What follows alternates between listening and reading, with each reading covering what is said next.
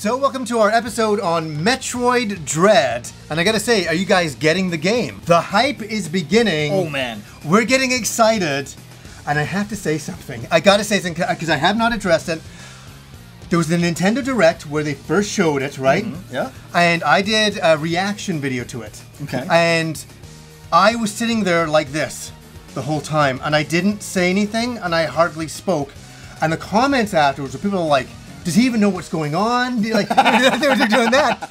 Because I want to hear from your point of view as well, is in that Nintendo Direct, I was expecting Metroid Prime 4, right? I was expecting that more than anything. Fair enough. All of a sudden, I'm like, this is not Metroid Prime 4, this is another Metroid. And there was a lot of confusion going on in my mind. Yeah. And it says Metroid 5. And what was happening is, I'm not just one of those YouTubers that's like, oh my god, this is unbelievable, woo! Yeah. I was calculating going, wait a second, if that's this, what is this? And why is this out now? Why is this out before Prime 4? What's going on? Like, what's going on? Yeah. I was a little annoyed too. because I thought it was going to be Prime 4. And no, you're not getting that. You're getting this other Metroid. And then I'm like, wait, this is good news. This is awesome. So what was your thoughts when you saw the trailer? Okay, first off, I'm going to say, when I first heard about it and I first watched the trailer, I saw the 3D rendered visuals, and my immediate thought was, oh, we're doing like Other M again. So I was kind of, and I did not care for Other M. Yeah. Did not care for it. So I was kind of like, but then it was all on the 2D plane. Yeah. And it looked gorgeous. And then as soon as I wrapped my head around the fact that, okay, this is a 2D Metroid. Yes. This is I know people hate the term Metroidvania. Yeah. Style Metroid, right? Yes. All in. Yeah. All of a sudden, my hype button just and hype meter went off. I couldn't believe it. It looks gorgeous. Yes. The idea of the unkillable stalking enemy is the one that I carry a love-hate relationship with. Right. But to be honest, as frustrating as those sequences can be, I love them because they amp you up, the adrenaline you get from that, of running and trying, because you know you cannot do anything to this, you have to run. Yeah, exactly. I love it. And it's interesting because, here's something that's going to be so funny, too. We did an episode on Metroid about our memories of Metroid. Yep. And that was 9 years ago. That was 9 years ago. We were younger men back then. Okay, remember the scene in the Indiana Jones and the Holy Grail when the guy drinks the wrong cup? I'm feeling like that right now. Well, that's it, right? And it's funny. Metroid is an important thing. I know 9 years. It is. It's an important thing for us because it was honestly the beginning of me and Rob's friendship. Yep. And we didn't know it at the time. It was going to be a video game friendship. We're like, what? What's going to happen here?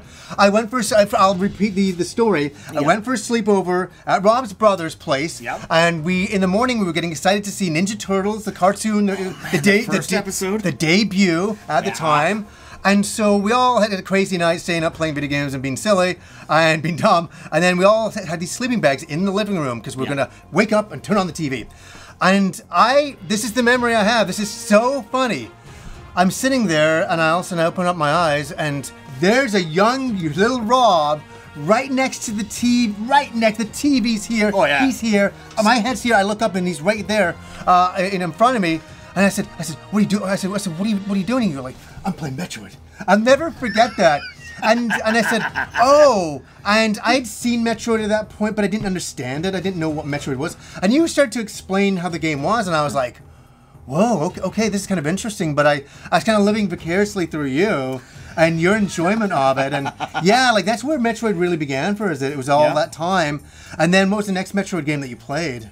The next Metroid game that I played was Super Metroid. I missed the one on the Game Boy. So did I. I did not have a Game Boy during that time. Yeah. I did not play. I didn't even know it existed, to be honest with you, until well after Super Metroid. Yeah. Like, I just did. I also was one of those few kids that did not have a Nintendo Power subscription. Neither did I. I didn't. So I had to go to Angie's place to see that. Yeah, every once in a while, someone at school would have one, or someone that one of my Gord or Meg knew would have a bunch they didn't want anymore, and they gave them to me. I remember one of Meg's friend's little brother gave me a bunch of his old ones, and it was just the greatest thing ever. It's exciting, right? But Metroid was, from the first one, it wasn't until Super Metroid that I played again, and that was so great. And it's funny because I played a little bit of Metroid, still didn't understand it. It wasn't my thing. It's very hard too. It's a very hard game. Oh yeah. And then what happened is Super Metroid came out, and I was like, oh, that's interesting. It looks really good, but I don't think I'm a Metroid guy.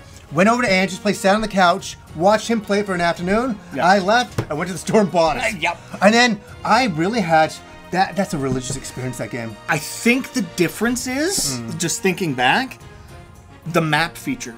Yeah. See, because I had the Nintendo Player's Guide. Yeah, to show you the map. So I could open that up and I had the full map right there. So I could backtrack without difficulty. Super Metroid gave you a map that you could at least rudimentary. Yes. This goes this way's how, so you could navigate. Without that, the first one would have been so much more difficult and so much more frustrating. Yeah, which I could see that would be where you'd be like, I don't get this. I don't, like, now I'm here and I was there. What am I supposed to do? It's interesting with Nintendo, and I'm just going to bring Nintendo, like, as a general company. They had Mario the action game, which was like revolutionary at the time, right? They had Zelda, a game that was so ahead of its time. I didn't understand that game either when it first came. I'm like, different screens that I didn't get how that worked. I didn't understand the action RPG mechanics of it. That game was ahead of its time. Metroid was ahead of its time by leaps and bounds. Leaps and bounds for that game. And it's funny how they came out of the bat just doing those style of games. Like those games are classics of our time. Right? Everybody has their favorites in the series, you know. But they created the Metroidvania genre. Yeah. I mean, Symphony of the Night basically borrowed so liberally from the Super Metroid formula. Yeah. Which is right down to the map style, which is great. We love that. And they married two of the greatest things ever together into Symphony of the Night, which is to me one of the greatest games of all time. Yeah. I absolutely adore it. But Metroid did it first. Yeah. And did it so well. And so I followed along. Now, I did eventually get a chance to play some of Metroid 2. I did with Samus Returns, and that's a whole other thing. We'll talk about that. So I didn't play the one that they released for the 3DS, though. Right. I played one called Another Metroid Remake 2. Right, which is the fan game you were saying. Fan game that was done entirely with the sprite set and graphic style of Super Metroid. Yeah. Which, for me, I was in love with that thing. Yeah. And then Nintendo just came along and, as they do, shut it down, and then released their version that used the rendered sprites. Which broke my heart. And I haven't played it still because you've got this possibility of taking a Game Boy game, bringing it to Super NES graphics. All the work is almost done. Why don't you just put it up? Well, because it's not a Nintendo product. I mean that's a whole debate for another thing. I know. I mean, trust me. You see, I hate fan creations and that they're so good, and then they get crunched, and you're like, damn. But it's they're using Nintendo stuff. I mean, I do understand a little bit. I kind of get it, but I mean, if Sega can take the guys who did a Sonic fan game and then go, we're so impressed with this, we want you to make a game for us. Well, why can't Nintendo do that? That's Sega, man. I mean, they're kind of... they're kind of the edgy guys that will do decisions like that are really kind of interesting and stuff like that. So we got to talk about Metroid Dread, the timeline, because as I said, when I first saw the thing, I'm like, oh my God, what's going on? Where are we at? And that's what I was thinking when I was watching the trailer. I was like, this is interesting, but wait a second. And so it all began with Metroid, the first game. Yeah. Right? And there was Zero Mission as well. Yes, which is basically a retelling of the first game plus a little more on either side. Right. Which is, by the way, amazing. It's amazing. Amazing. And we're not explaining we're not explaining the whole timeline here. We're just talking about some of the mainline games. We're not going to talk about the Prime series, because I think the Prime series is between Metroid 1 and 2, as far as I remember. I think so. Now, I'm quite muddy on the timeline. Yeah, I know. Very confusing. Yeah, I know. And then we get Metroid 2. Yeah. Right, so we get Metroid 2, and then we get, which would be Samus Returns. Yeah, when Samus goes to the home planet of the Metroids to wipe them all out. Wipe them out, yeah. It's like a big, alien thing. Let's go destroy them all. And then she does get one Metroid, doesn't she? She finds the one hatchling that imprints on her and follows her like a lost puppy. Right. Which is the one she then brings in Super Metroid to the Galactic Federation. Right, exactly. And then that breaks out. Oh no, Ridley comes in. Ridley steals it. Brings it back to Mother Brain. Mother Brain and the pirates. And the space pirates and Mother Brain once again start reproducing them. Yeah.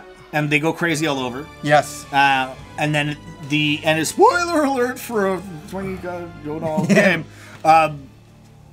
The hatchling, now gigantic, saves Samus at the end. Yeah. And I seem to remember sacrificed itself to do so.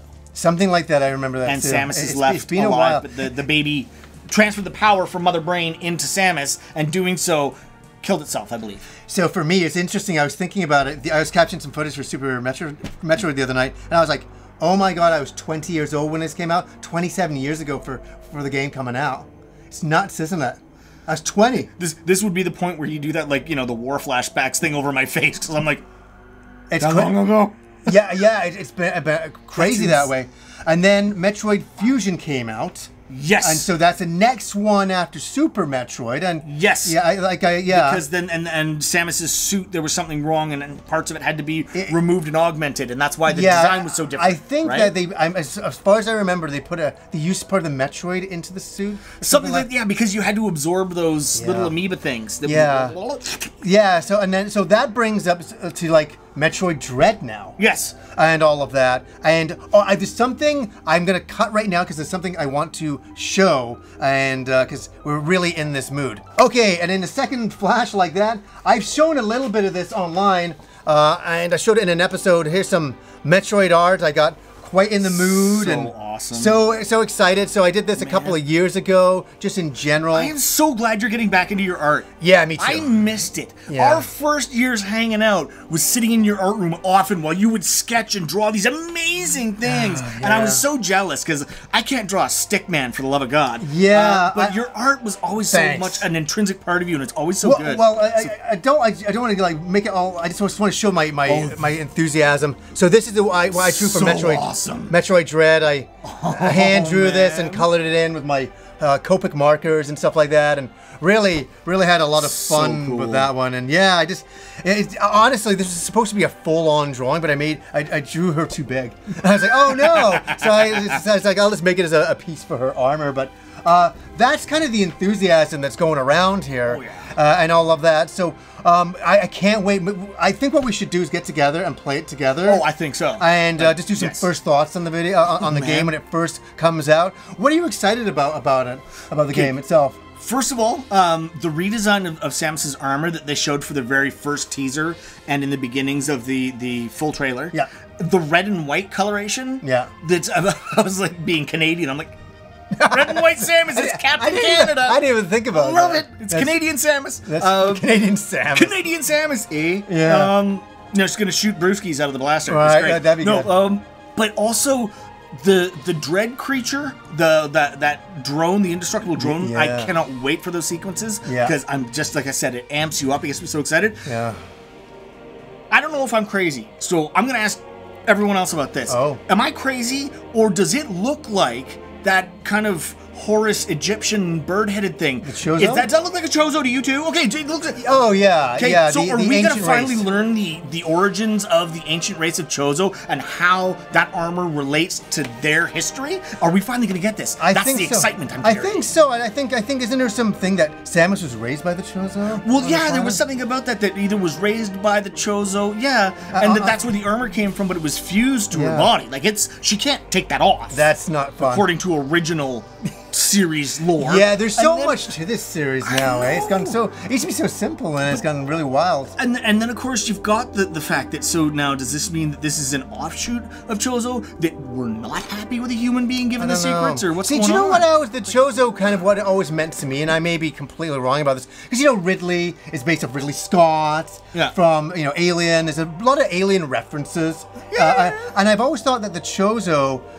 This is a stretch, okay? This is a stretch. It's a big stretch. This is just what I think, from my mind personally, only for me, is that the Chozo kind of reminded me of the Space Jockey in a little bit of the way, and that they were this ancient... That's something that wasn't explained, and I know that it's being explained a bit now, and I hate that. I like that stuff to stay mysterious. Yes. That's what keeps Metroid kind of cool, is that things are not explained. Yeah, you have no idea for sure. Yeah, but these days you gotta explain everything. Everything needs to be explained. Where the Millennium Falcon came from. Oh, no, they didn't. The Saran. Did they explain all that? Well, they explained everything. I mean, anything that's ever been a reference in a Star Wars movie has been explained in some regard. But the mystery is where the fun is, because that's where us nerdy folks get to create our own fan headcanon and debate them and share them. Well, it was just like the original Space Jockey in Alien used to be an absolute... complete enigma. We didn't know. That to me was more alien than the alien. Yes. That environment is like, what is this? You know? And I loved not knowing. Not knowing, then all of a sudden he's like, hello, I'm a marshmallow man. You know, like, I was like, ah. Not Mr. Stay Puft. It was really a little bit difficult to take in. So the less they explain, the better it is. But that's what they're going to do. I think it's going to be a bit of a backstory with the Chozo a little bit. I like the idea of there being different factions of Chozo, though. So the ones that raised Samus are not necessarily on good terms with these ones, which is why they're attacking, and they're going, how did you get our technology? You do not have the right to have it. It's going to be fascinating to find out that story. It's going to be fascinating to find out that storyline and all of that stuff. I'm looking seriously forward to it. So, anything else you want to say about it? How are you guys excited about Metroid Dread? Yeah, please let us know, because I know I am just, you know, our frothing demand for this game continually grows. You know? I can't help it. Yeah. The second I saw that there was another Metroid coming, I've always felt Metroid was kind of the swept aside of Nintendo's Holy Trinity. It is a bit, because Zelda gets tons of attention and love, as it should. Mario, I mean, come on, it's Mario. Yeah, tons. But Metroid is their other first person, like their other property that is theirs, right? The Nintendo Trinity. Yeah. But it's always been kind of like, we'll throw you a game. We'll get it similar. Here's a pinball game, and which is pretty good. I mean, I like pinball game was good. Oh no, yeah, my kids and I play that all the time. Yeah, I like that. I like that game. But yeah, it's great to see new, fresh material, and to be honest, I don't want to be Mr. Downer here, but I'm so glad it is not following in the footsteps of Other M, because that game just broke my heart. And that's all I'm going to say. I have never delved into it. It was just so... I bought it. I played it for about an hour, and just the way that they... just, in my opinion, destroyed the character of Samus by taking this badass, no-holds-barred, I put up with no crap. Sigourney I get the Weaver job done. style. Yeah. By the way, Sigourney Weaver was my teenage crush. Yes, believe it or not. As a high schooler, I had pictures of her up in my locker. I never understood that. If you're watching, I love you. She's like, thank you, Robert. So they turned her into like a simpering schoolgirl with a crush. You know, I can't use my weapons because this guy that I like told me not to, so I'm not good. I'm sorry, if you're on a planet covered in hazardous hostile aliens, I am not going to turn off my missiles just because Chunky McChiseled Chin over there told me not to. Like, come on. You know what? I heard of all that stuff going on. I was like, nope, I'm okay. That's not my Samus. I'll just go play some Super Metroid. I'm good. But we're finally out. We're calling it a day. Are you excited about Metroid Dread? We are, just a little bit. Just a wee bit. Just a small bit. So, anyways, guys, until next time.